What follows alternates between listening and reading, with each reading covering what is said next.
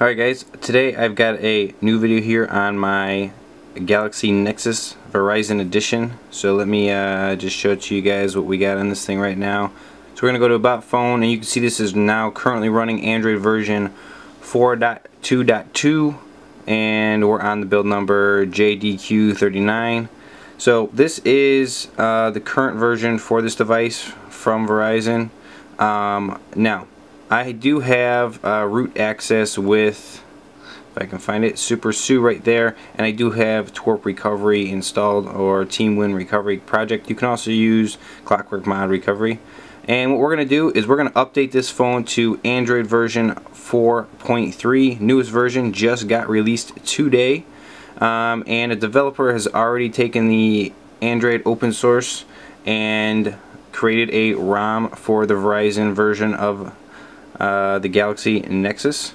So that is very, very exciting. I've got a whole bunch of files here. There's 4 of them. I'm going to give you guys the links to the forum and everything you're going to need. Make sure you read through that very, very carefully. And I got downloaded here. This is a bootloader, so I make sure I'm on the newest bootloader, newest radios.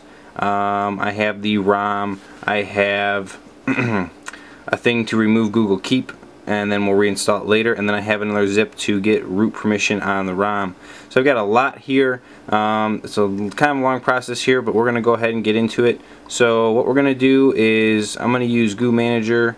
This is also how I installed Torp Recovery, and I'm going to reboot to recovery, and we're going to go ahead and go through this process. Now, it's very important anytime you're flashing anything to have good battery life on your device. Obviously this thing has an unlock bootloader. You can see that with the unlock symbol right down there at the bottom. So unlock bootloader, custom recovery, root access on your Galaxy Nexus.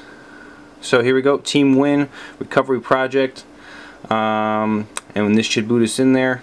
You can also get into recovery by holding, I think, volume up and down and power from the powered off state, and it'll get you in here. So first thing we're going to do is go to wipes, and we're just going to go through all the wipes, and we're going to wipe cache, go back, wipe Delvic, go back, factory reset, go back, and I'm not going to wipe system right this minute. What I'm actually going to do is, see, we're back to installs. We're going to go to install, we're going to go up, and we're going to find my Android 4.3 file, which is right here, and we're going to go ahead and install this Prime MD04 bootloader, and we're going to go ahead and install that. Okay, so that is installed. I'm going to do a, see, we're going to go back, and so that should be good. We're going to go ahead and install the radios, so we're going to click the radios right there, and we're going to swipe across and install the radios. And it's writing the LTE radios. Take a few minutes. Shouldn't take too long. This is a pretty small file. So we're going to go ahead and get these things installed.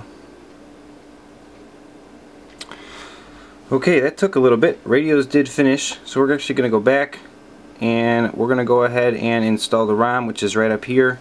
And it's for Toro, which is the code name for the Galaxy Nexus for Verizon version. It is AOSP, so it's based on Android 4.3. It's the open source Android open source project. So we're going to click on that ROM, and we're going to go ahead and swipe across, and we're going to install the ROM.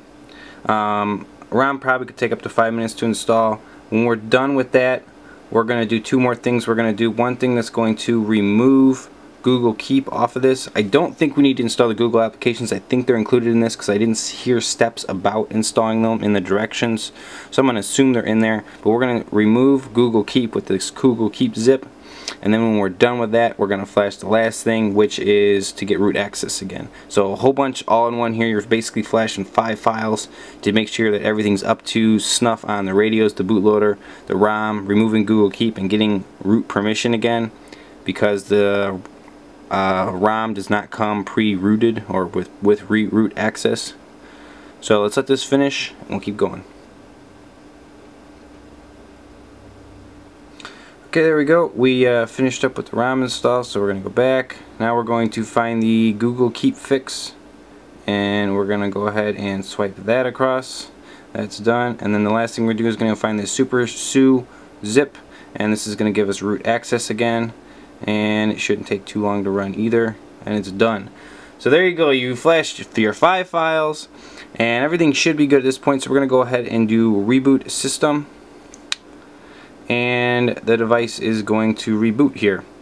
Now I'm running, I don't know if you guys saw it, it's an older torp recovery or Team 1 recovery project, but it shouldn't be an issue, or you could be running a newer one. Either one, it really doesn't matter. If it does come up at the end when it says reboot to fix root permission, go ahead and click no. Don't fix it, because it messes up that super SU zip we just flashed at the end there. So here you go, stock Nexus boot animation. I'm going to let this boot up. I'm going to run through a little bit of install. I'm going to show you guys the ROM and show you we'll be running 4.3 Jelly Bean, newest OTA that got released today. Okay, here we go guys. We have fully booted up. I've gone ahead and gone through my setup, and let me show you guys the device. So right here we'll go into settings, and we'll go to about phone. There we go, Android 4.3. That's the one right there. Very cool, Jelly Bean.